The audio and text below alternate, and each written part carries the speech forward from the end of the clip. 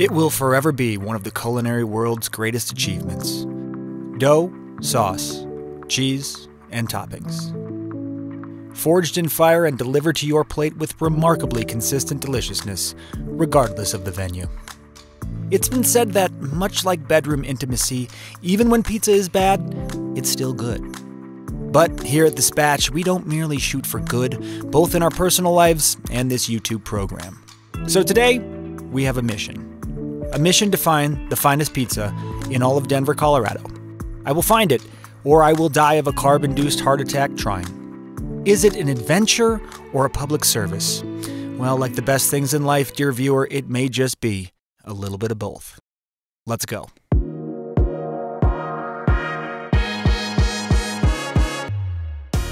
I'm Sam Newman, I'm a Denver realtor, and I love exploring our city.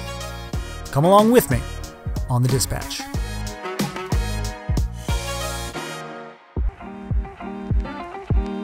When deciding where to visit, it wasn't easy narrowing it down. There are literally hundreds of spots to choose from. So I took to the gram and asked the faithful, where is your favorite pizza spot in the Mile High City? And the #1 answer was this place, Blue Pan. Swanson and I take a seat and await the first slice of the day. Is there such thing as bad pizza? Like, I'm not talking about Totino's pizza. Even Totino's. When I was in college, we would go to whatever the grocery store was, and they were $1 a piece. You get 10 for $1. Yes, 10 for $1. The only limitation was how big was our freezer.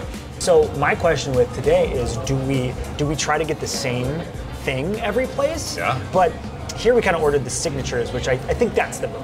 Order what they're really, really good at. Yeah. And let that go. That's my favorite. We've talked about this before. That's my favorite thing to do in any restaurant. They tell you Right. what you want if Right. you're new to the thing. Yeah. What are you known for? Why am I here? It's a unique style here at Blue Pan that doesn't fall into the classic New York or Chicago categories. Detroit-style pizza, which I didn't know was the thing until a few years ago. Right. But it is kind of halfway between deep dish and like a classic New York style. Right. And I don't have time for deep dish, Yeah. but this is enough crust for me, like no more than this. With respect to my Chicago friends, I don't generally want my pizza in the form of casserole, so I appreciate the square concoction that Blue Pan kicks out. Plenty of dough, but you can still eat it with your hands. We try a few, but for me, the Brooklyn Bridge is the showstopper. So for those keeping track, we're in Brooklyn, Detroit, and Denver all at once. And the day has only begun. Blue Pan. Blue Pan. Thoughts? Quite nice. We didn't have a lot, leaving here full-ish. Have a lot more pizza to eat. I don't rate, but I would say quite nice. Big fan. I want to see what the more New York style slices are like. But Blue Pan, I mean, it's delicious. You can't go wrong.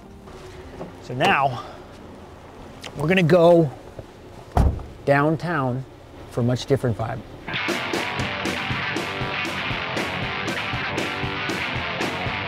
Ian's on Blake Street, a roomy counter-serve pizza by the slice joint located right across the street from Coors Field.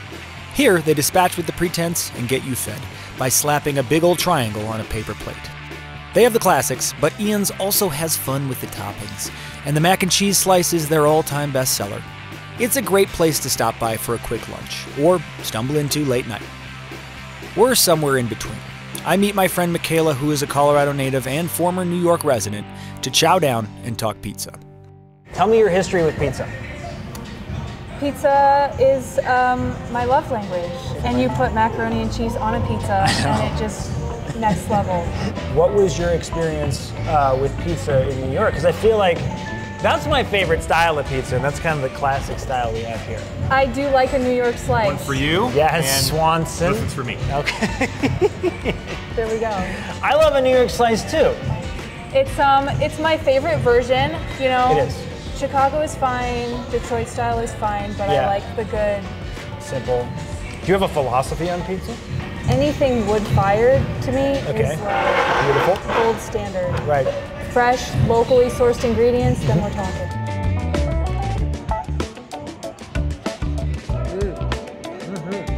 What do you think? Yeah? Next time.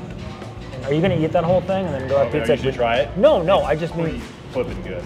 Okay, hold on. Try this one. Yeah, it's How would you compare and contrast New York City, home of some of the best pizza on the planet, to Denver? Crazy busy Yeah. New York. Yeah. There is an energy there that's like, you can't replicate it. Food, you can get every cuisine in like a block's radius. Right.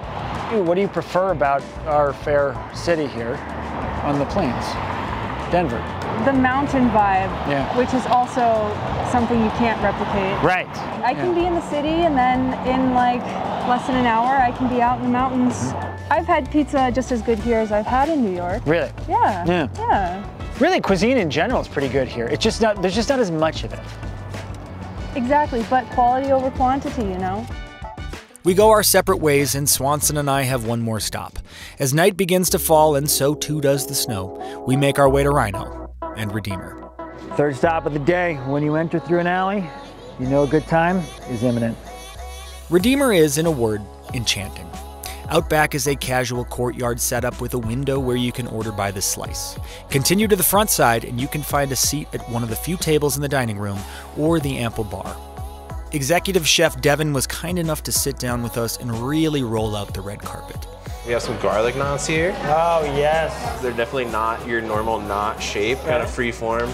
Balls of fun. This is our sourdough. It is stuffed with fresh mozzarella. I'll tell people these are life-changing. It's hard to go back to a regular garlic knot. Do you mind if I get into one while you're talking? Man. Oh, get in there. Yes, the warmth is coming off it. If you're ready for your life to change, I hope you're ready. And those are served with Calabrian chili honey for those guys. A little spicy, a little sweet. This is our standard, right? It's a cheese pizza. It's somewhere a hybrid between your New York cheese slice and a margarita. Okay. I would say we're calling it the standard because we're kind of setting the standard with this one. Our crust is a 3-day sourdough fermentation. It's so flaky and light. Yeah, for sure. That's from the fermentation. So when you let that sourdough really do its work, it's pre-digesting a bunch of the fiber and gluten that you wouldn't see in other pizzerias. What I like to tell people is this pizza is not gonna hit your gut like a bomb, right? And this is beautiful as So well. this is the Diavolo. I would say this is our most popular special pizza.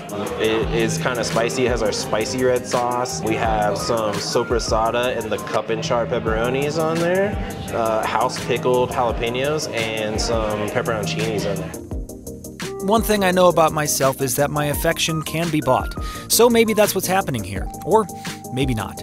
But it's quickly evident that this place is different in a really, really good way.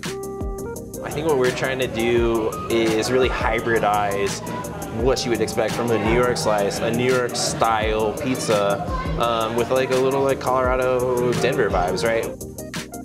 Pizza doesn't have to be fancy, but it is art. Same as painting, poetry, or music. Sometimes it's a regionally inspired melody, like jazz or Motown. Sometimes it's a 2-minute guns-blazing punk rock jam. And sometimes it's something that's hard to put your finger on. Something made up of elements of other genres you love, but put together in a way that's not quite like anything else. That's Redeemer. They call it New York Style 2.0. I think it's Denver Style, version 1. What is it about pizza that brings people together? Yeah, what is it? It's an edible plate, right? It is a vessel for other really quality ingredients. Like there's people out there doing the traditional stuff. There's people out there doing the weird odds and ends, and I think the diversity of it all like speaks to, right, there's a pizza bread, and there's a slice out there that someone can enjoy. And as we finish up for the evening with the glow of a glorious old-fashioned and belly stuffed to the brim, I think of our city and where we are in history. So much has changed over the last few decades, and everyone can have their opinion on the merit of that. But new, delicious, and exciting things are happening every day, and they'll continue to happen as we continue to evolve and see where the miraculous ride of food, drink, and culture takes us. I, for one, am excited. We've come so far, but maybe we're just getting started. See you next time, friends.